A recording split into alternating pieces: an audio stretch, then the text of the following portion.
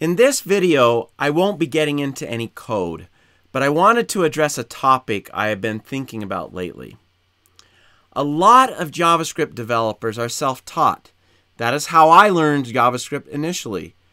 But as I have thought back on that process, I missed some very important concepts. These concepts have made a huge difference in my JavaScript abilities since I have learned them. So I thought I would address what I feel are 6 JavaScript concepts that you should understand well.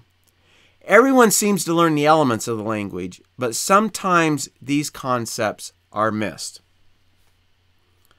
Now, I suspect many may have opinions that are different from mine. If so, please include them in the comments, as I think it will be useful for all involved.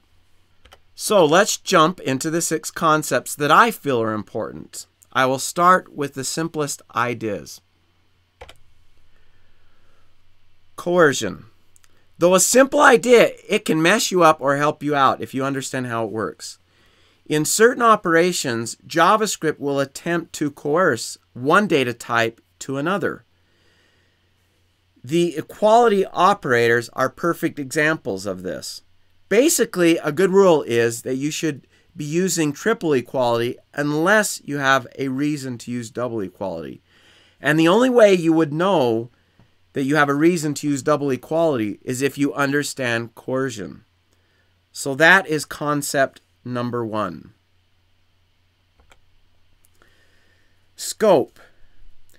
Scope is important to understand in any language, but sometimes gets neglected, or in coming to JavaScript from other languages, certain assumptions are made about scope that may not be true. Now, scope defines where identifiers, variables, and functions are accessible. JavaScript uses function scope, meaning the scope is established by functions. However, in ES6 or ECMAScript 2015, block scope was introduced with the let and const keywords. So scope is the second concept that I feel is important to understand thoroughly. Objects are the heart of JavaScript, and to take full advantage of what JavaScript offers, you need to understand them. Most importantly is to understand the concept of prototypes and prototypal inheritance. And even if you use a pseudo-class structure to create objects like constructors or the new ES6 class definition, you still need to understand prototypal inheritance. That is concept number 3. The fourth concept that is important to understand is the this keyword. The this keyword can sometimes seem almost mystical in JavaScript. It is important to understand that this is a binding that happens when a function is invoked. And what object that this keyword references depends on how the function is invoked. Understanding those different situations is an important part about understanding the this keyword in JavaScript.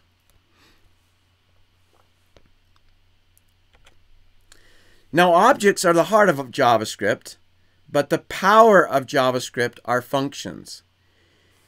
In JavaScript, functions are objects and are considered first class. That means that functions can be passed around and returned from other functions. This is a powerful feature of JavaScript. And to take full advantage of functions, you need to understand that feature. An important concept that revolves around functions is closure. Closure is key to taking advantage of the power of functions. And an important construct to grasp that is related to functions are immediately invoked functions expressions.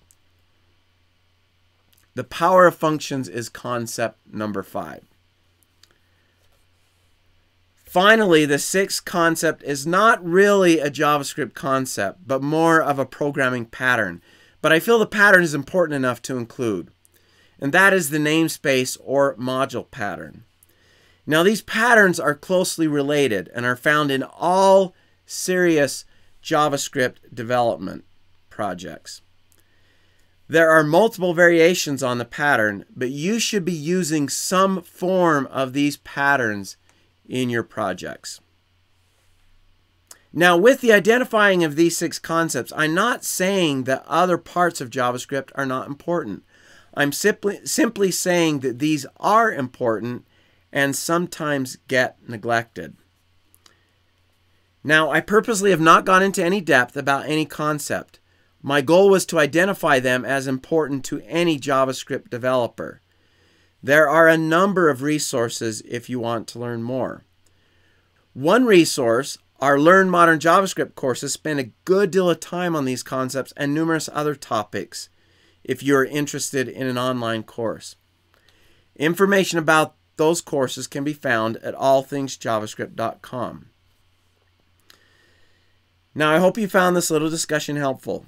If so, please like the video. If you'd like to add to or subtract from the list, include it in the comments. It will be helpful for others.